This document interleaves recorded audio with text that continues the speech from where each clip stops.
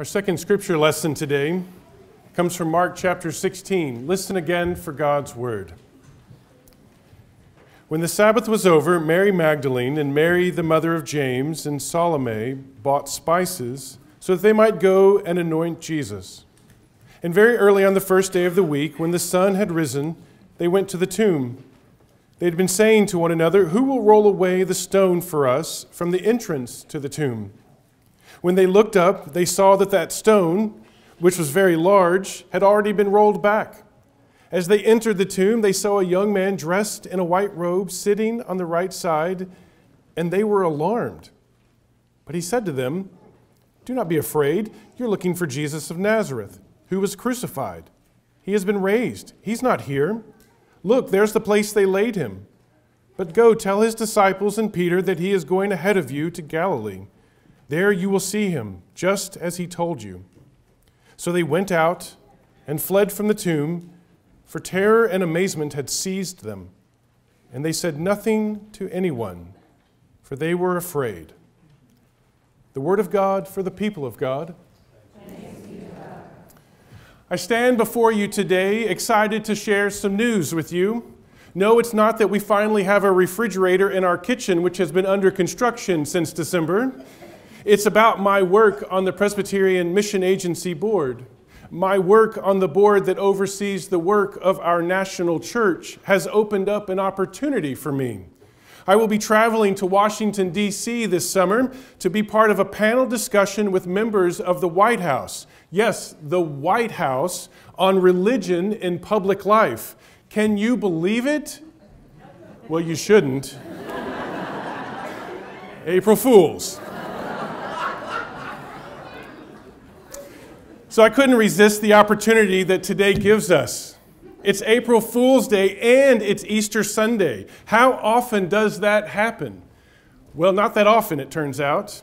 Since 1700, 318 years ago, Easter has only fallen on April 1st 11 times. The last time Christians celebrate Easter on April 1st was in 1956. After today, Easter doesn't fall on April Fool's Day again until 2029 and then 2040. And after that, we'll have to wait until 2108 and then 2170. So unless you can live that long, enjoy the day while you can. It doesn't happen very often that we get the opportunity to discuss the greatest prank in human history on the day of pranks, or to ponder who the April Fool is on Easter Day. The best explanation I've heard about why we even have April Fool's Day has to do with this time of year when we begin to emerge from our homes for the first time after a long winter. We are like mole people leaving the subterranean burrows to frolic in the sunshine for a while, one author wrote. I think we understand that. How many more snowstorms and power outages and canceled school days are we going to have? It's time for spring to break in and winter's effects to melt away into some fun and sun, laughter and play. So we'd better watch out today after this long winter. The internet has been full of clever pranks to play on Easter. What's inside that foil-wrapped egg this year? Chocolate or a grape? Is that sponge cake really made out edible, or is it actually made out of sponges? Were those eggs hard-boiled before you dyed them? And be careful, your Easter basket, when you find it, may be full of cleaning supplies this year. The BBC once broadcast a short documentary in a current affairs series purporting to show Swiss farmers picking freshly grown spaghetti in what they called the Swiss spaghetti harvest. The BBC was later flooded with requests to purchase a spaghetti plant, forcing them to declare the film a hoax on the news the next day. We play the fool so often. But hopefully we know how to laugh about it, because at their best, foolish jokes surprise us out of our normal assumptions. They wake us up and make us pay attention. And hopefully they give us all an opportunity to not take ourselves so seriously and maybe laugh a little. That's what makes our reading in the Gospel of Mark so perfect for today. It surprises us like biting into a chocolate bunny full of mustard. Take a moment. Mary Magdalene, Mary the mother of James, and Salome couldn't wait for the Sabbath to be over in our scripture passage today. They had to get to the tomb and care for the body of their dead leader. His body had been tortured, crucified, and hastily placed in a tomb. There had been no dignity for him in death or his burial. And the people who loved him couldn't let that be the last thing done for him. And they would not let that be the last way he would be remembered. Love acts differently. Love cares. So they set off for his tomb the moment the first ray of the sun peeked over the horizon. They knew what to expect at the tomb: a hastily wrapped body, quickly placed in the tomb. They probably even expected to be hit with the smell of decay as well. The scene would not have been new to them, especially if they had cared for other bodies after death. But that's what love is, and that's what love does. We care for our loved ones in death as we did in life. Love stays with us to say goodbye. That's the love those three women embodied. Love does not abandon us, they might say. When they reached the tomb that day, there was one major obstacle in the way of them fulfilling their commitment to love Jesus in life and in death: a big stone. Who will roll away the stone for us from the entrance to the tomb, they asked each other as they walked along. That's when the surprises began. They arrived to find it already moved aside. Then they entered the tomb and found a young man dressed in a white robe sitting where Jesus' body had been laid. They weren't just surprised. Alarm is more accurate. You don't often find someone sitting where your loved one was buried, let alone find the grave opened. Hopefully never, actually. The young man didn't explain who he was, but he knew how frightened and upset they were. Unfortunately, his words didn't do much to calm their surprise, but only added to it. He told them something that you don't expect to hear at tombs. Jesus has been raised. He's not here. Look, there is the place they laid him. But go tell his disciples and Peter that he is going ahead of you to Galilee. There you will see him just as he told you. Could there be any greater surprise on that day? Jesus wasn't in the tomb, and now they were supposed to go and tell his disciples that news and that Jesus was going to meet them soon. Was this a joke? A prank? The women didn't stick around to find out. They were so surprised that they fled the tomb. They were seized with terror and amazement at what they had found. And who can blame them? Death is supposed to be the end. But that's not what they found that first Easter morning. Grief is supposed to be the final response to death. But that's not how they were invited to respond. It's foolish to believe things are any different. It doesn't make sense. You can't verify it. And you certainly don't know if someone is playing a cruel joke on you or not. Maybe that's why Mark ends the story with one last surprise. The women left the tomb that day, fled from there, and said nothing to anyone because they were afraid. Who ends a story, especially a story of faith, with the word afraid? Is this all a big joke? Maybe. In his article entitled "When Easter Falls on April Fool's Day," Presbyterian elder Miles Towns wrote, "It is neither a stretch nor a slight to say that the resurrection was a joke, and a good one. What more could Jesus have done to mock the world that killed him then rise from the dead. Or as Pastor Emily Heath writes, in a way, the resurrection might sound like the ultimate April Fool's Day joke. The world thought Jesus was dead, and yet he sprang from the grave. You can almost hear him say, "Just kidding, y'all."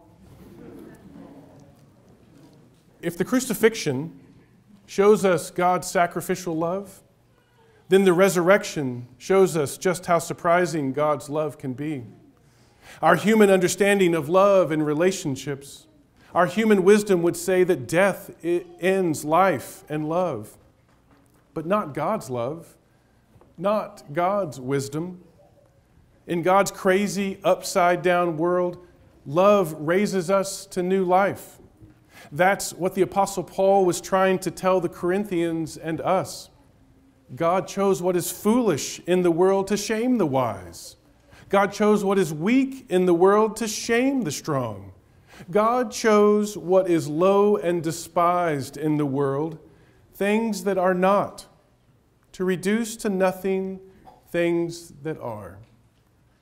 Resurrection is God's greatest prank on the ways of this world, the ultimate act of surprising love, the greatest April Fool's Day joke on death itself. When have you been surprised by love? When has the new life of God's love surprised you? That's what God's love does. It welcomes home both the obedient child and the prodigal. It loves the prostitute as much as the pious, the poor as much as those who have everything.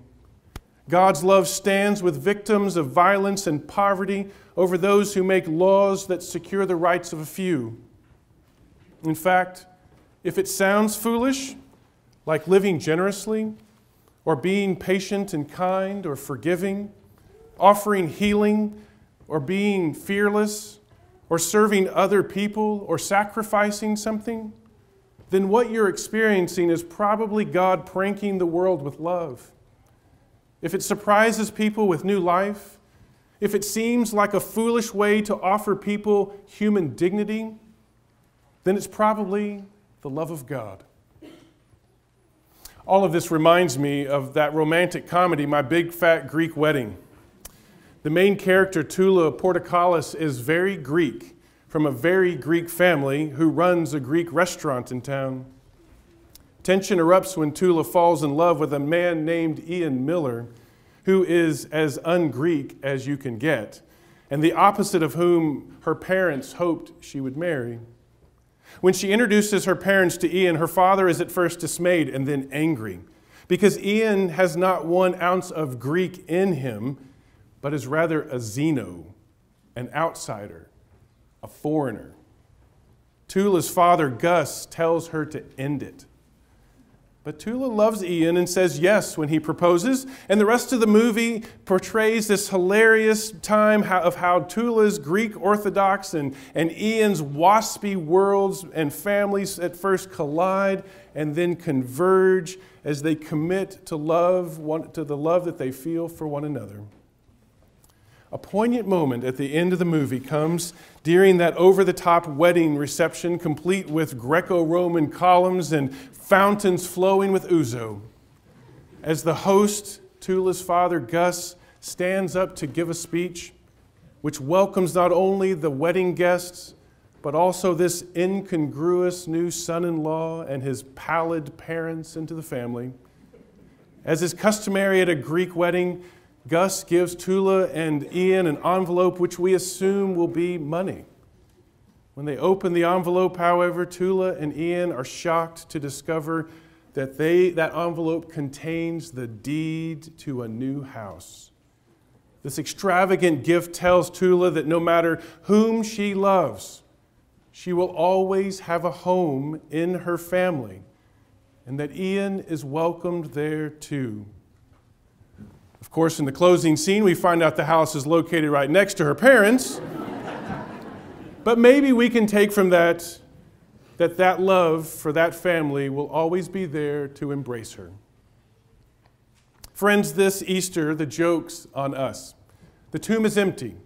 Christ refuses to dwell in sin and death, or in any of the other lifeless tombs we create in our lives and world, be they poverty and oppression, addiction and despair, fear and violence. Jesus' final resting place is not the grave, but at the side of God in heaven. In raising Jesus Christ from the dead, God has bought us all a new home, eternally at God's side. This is not just a future resting place, but it is our home here and now, today and every day. This may sound like foolishness to our ears and to the rest of the world, but to all who open their ears and their lives to this good news, it is the truth of God's surprising love. A love so deep and strong, a love so faithful and fearless, a love so patient, kind, and generous, that God would send His only Son to live and die for us, that we all might emerge from our tombs of sin and death, like prisoners newly freed from our dark cells, like hibernating creatures emerging from our dark dens, basking in the warmth, bright light of a new day, breathing deeply the fresh air of new life, ready to run and laugh and maybe even play some pranks on each other. Easter is the best April Fool's Day ever. Jesus is not dead. He's not here. He's risen. Go and tell the world about God's surprising love and the new life that it brings to all. Go into your lives, and He will meet you there, because He is risen indeed. Alleluia. Amen.